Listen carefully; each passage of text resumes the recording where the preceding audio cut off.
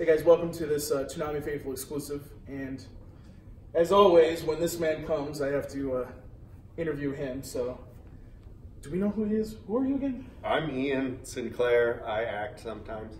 You act sometimes? I sometimes, when they let me. So you're here in Rochester. So Yeah. Welcome. Thank you. I Rochester. really liked it. I heard they took you out for a garbage plate. I insisted. As soon as I landed, I said, I gotta have a garbage plate. And I got it classic, 2 burgers. I like how you guys call it, what was it, meat sauce or hot sauce? Yeah. It's chili. You know that, right? It's just chili. It's good. It's good. It is solid. But yeah, no, I was explaining it to my girlfriend. I'm like, so it's macaroni salad with some like home fries and burger. For those of y'all who don't know Rochester, because this is, you know, macaroni salad, home fries, you know, little cubes of potatoes, and then what, like 2 cheeseburgers and cheese, and then you can mix it up, anything pretty much. It was great. I really liked it, and had that been an option when I was in college, I would be way bigger than I am right now. Like that, I would have eaten that all the time. But like, I'm getting old, so like about 3/4 of the way through, I'm like, I can't. But yeah, that's I was told that is the delicacy I got to try on here. They're gonna give me that, and they're gonna give me a was it a white hot? Yeah, I'm gonna get a white hot too. Good. Yeah. Good. So how are you dealing with the temperature? It's not bad. I'm half Canadian, so half of me is dealing with it great. No, it's good. I did wear my smart wool silks when I flew in because I was like, oh, it's gonna be so cold. It's not bad. Yeah. I'm not wearing them today, so that's how I'm dealing with it. It's good. It's besides kind of like Texas has the best air conditioning in the world. Y'all got great heating systems, so y'all know how to deal with this. I've been warm all day. Everybody's in t-shirts. All right. So, all the interviews that we've done with you, because we've done a lot. I don't know, we might like you or something. You know, I really haven't asked you, how did you get started with all this? Like, was this something that you always wanted to do, or? Anime in general? Yeah. Well, voice acting. Voice acting. I mean, I was always the kid who made the weird, stupid, silly voices and tried to like do impressions at parties and stuff. So I mean, I always, that's how I got my attention when I was a kid. And then I started doing bands, and that was really, really fun, and I loved being on stage. And then I went to TCU, and a professor said, you should try out for these 1-act plays. I did. He said, you're gonna be an actor, right? I go, oh, okay. And so I decided to be an actor. And then a fellow student who was working at Funimation at the time was like, hey man, you wanna come watch me work? I work over at Funimation. I said, yeah, that'd be great to watch it someday. And I believe Sabat was directing that day, and he just kind of goes, hey man, you're an actor? And I go, yeah. Do you want to say a line? I said, yeah. And I just said, yes sir, as a chauffeur. And I think it was like a gunslinger girl thing. That was it. They weren't ever going to talk to me again, but that chauffeur came back and said it again. So Sabat said, hey man, what's your friend's number? They gave me a contract, and that's the only reason I have a career. Like, I went off and did a bunch of theater and other stuff while still doing anime as my kind of my day job. And then I've just kept at it for 15 years. Okay. So have you been doing that along with voice acting, still acting, doing some stuff? Yeah. I mean, as an actor, you have to do everything if you want to pay the bills. Like, acting is not a consistent paycheck. It's just never gonna be. I mean, sometimes you do get good, you know, shows that will be fairly. Sometimes you get a one piece, and you're doing that, you know, fairly often. But you know, you got to do your other things. So I do a lot of commercials and narrations and children's books. And speaking of commercials, you did one recently for Fox Sports. Yeah. Met Marty Turco. How was that? It was great. It was great. I was a Stars fan when I was a kid, and so I got to do a commercial where I met Marty Turco. They called up and they said, hey, do you want to do a commercial with Marty frickin' Turco? And I said, yes, I do. And like, I did it, and it was crazy, and he's hoisted me up, and he's a legend. He was a hockey legend, and he was the nicest dude. And it was just this weird 2.5 hours of my life. and it was weird, and then it's done, and then acting's weird. Yeah. I had to rip open my shirt. Did it on the first take. They did not cut the buttons. They're like, good luck. I was like, okay, everybody get back. Ripped open my shirt, super proud. That's awesome. It's not that hard. You just got to get here and pull directly out. It's not that hard. I mean the Hulk Hogan? The Hulk Hogan, 100% Hulkamania. 100%. So, did anybody know that you were like a voice actor when you went to do Oh, the commercial? no. I mean, it's another benefit of this job is that no, nobody knows or cares. 90% of people don't. Like every once in a while, there was one dude on set who saw something I had, and he was like, "Oh man, you gonna see Broly?" And like we talked about the movie for a minute, and then I just kind of on the way out because he was really awesome. I was like, "I'm actually the voice of Whis, man. It was really good to meet you." And he was like, "Ah," and so I gave him a little signature. But like that's if somebody comes up to me and doesn't like ask for anything and just talks to me about Dragon Ball for a while and is just awesome, I will usually do what I can to make their day, or like, but no, most of the time I'm going to GameStop in my slippers and my Jake the Dog shirt and I'm my Goku hat. I told him, he's lucky I'm dressed up today. I was gonna be wearing my Goku hat. I'm wearing slippers because they had a 9 a.m. panel, and this is me being passive aggressive. Wearing slippers. But the con's really good. Right? It's a great con. Actually, a fantastic panel. Like, I was so surprised. Go RIT students for being up at a panel at 9:30 a.m. Like, I would not. I don't care what actor you are. I'm not going to go to a 9:30 a.m. panel on a Sunday. And yet they were all there and they had great questions. It's been a great crowd. So, obviously, we'll talk about Dragon Ball Super. Oh, yeah. Your Whis in there. Yeah. You had talked about, we've talked about this a couple of times where, as a kid, you were growing up with Dragon Ball Z, right? How does it feel to be part of that and also be part of the Broly movie that just came out? It is weird and surreal. I have to remind myself, and I reminded myself before we did this interview, that I gotta stop talking about how like, oh my god, I can't believe I'm in this, and it's just this like constant lack of like, it's incredible, I don't believe it, it's surreal, and I gotta remind myself I've been doing this for like 6 years, and I gotta accept that Whis is a part of it. But I don't because it's Dragon Ball, and for me that's this thing I watched as a kid.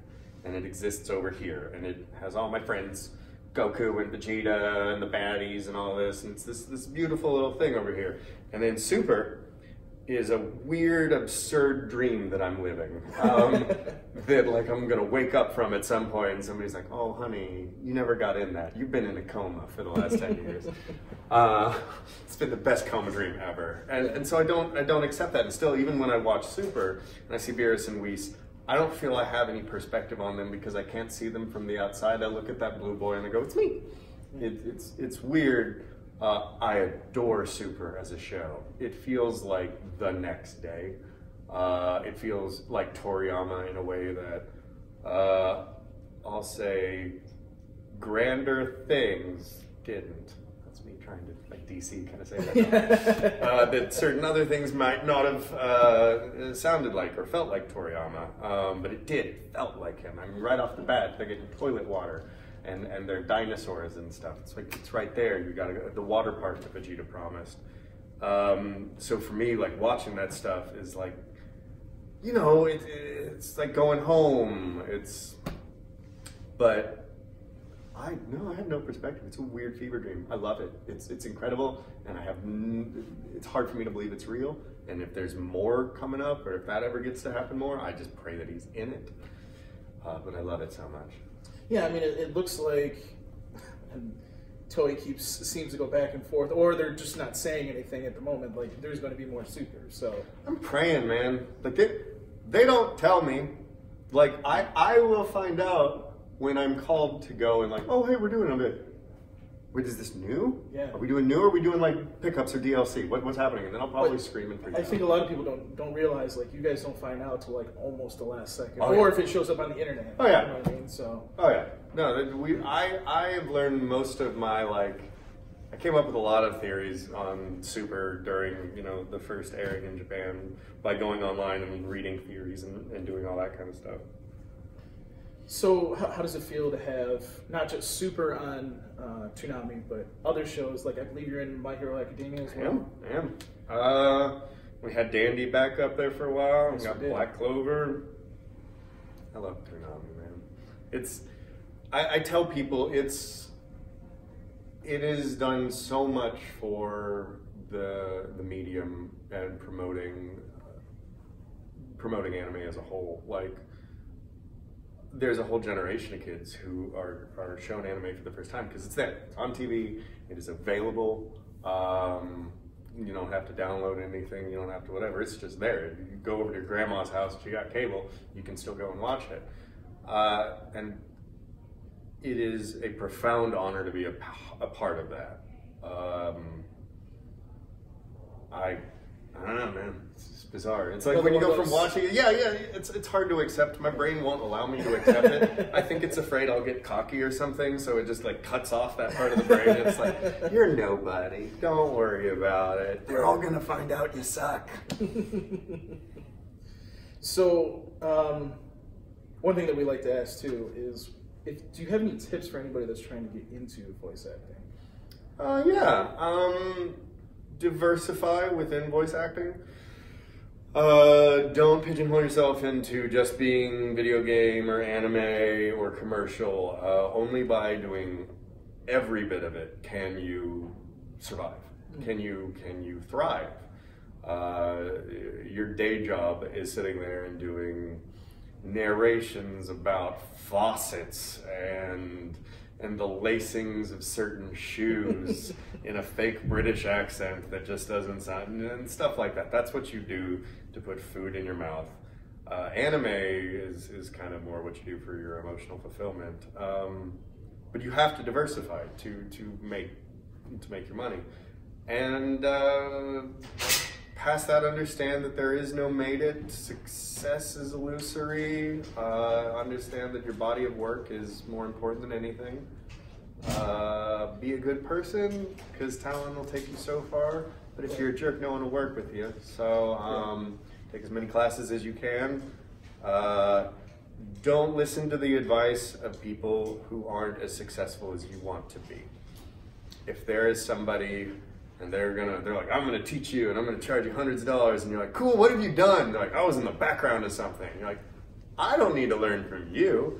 I need to learn from Bob Bergen. I need to learn from Porky Pig. I need to learn from. So find people who are balling at the level that you want to ball at, and then learn from you. Like, it's like Steve Bloom. Go take Steve Bloom's class. Like, I might take Steve Bloom's class now that I think about it. Like, yeah, take from them. Don't let some random person who has ideas make you go sit in a room and paint your magic spirit animal so you can find out how to do an OM React. Go take classes. Basically, it got to be somebody that's been doing this for a long time. Yeah, and if your friend is like, I can make you a demo, I've got Pro Tools. No, if you're serious about this, go to a studio where they make commercials, because that person literally has to put up with the current market trends and all that day by day. That is the person who knows what today's market is about. So I know your buddy likes to produce your indie Norwegian prog hop rock, and that's great, and he's real good, but they don't know what the current trends are in commercials. Get a good commercial demo. And the one thing that I've kind of heard from multiple voice actors is having like an acting background as well. Oh yeah, I mean, there's just a lot of technique. It's like, you know how there are probably sprinters out there that if you talk to them about how they run, there's like a long understanding of like how, like, oh no, yeah, my foot lands like this, and they don't even think about it anymore. They just do it like, oh no, when you jump over a hurdle, you do this with your hip and you do all that kind of stuff. Saying you want to be a voice actor and not training is like saying you want to be a Olympic sprinter, hurdler, and being like, I've got legs, I can do that. It's like, yeah, you could. It might not go well for the first long amount of time, but if you go and do training, then you're not going to fall on your face. And you only get a first shot, once. So training's very good. And, you want to be a good actor. You don't just want to sound cool. There are a lot of people who sound really cool, can't act, and they lose out to the people who can act. So take acting classes. be a badass actor. And then also you're a badass actor at that point. And then you got to act. Acting is fun. Like the weird, silly stuff is fun to do. Improv is fun. Go have fun. Life should be fun. Have fun.